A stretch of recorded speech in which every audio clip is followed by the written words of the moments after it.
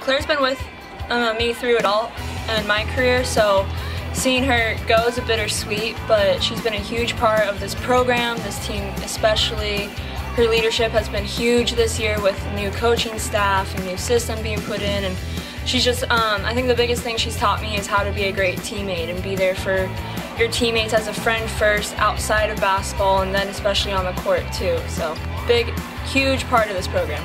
I think in the second half we started out a little slow. We gave up some O boards we shouldn't have and gave them some second chances to score, and then we just weren't converting down on our end. Yeah, I mean, this team, we never give up until the final buzzer goes off. So when a player gets hot, we try and feed them the ball as best as possible and find our flow and what's working and go from there.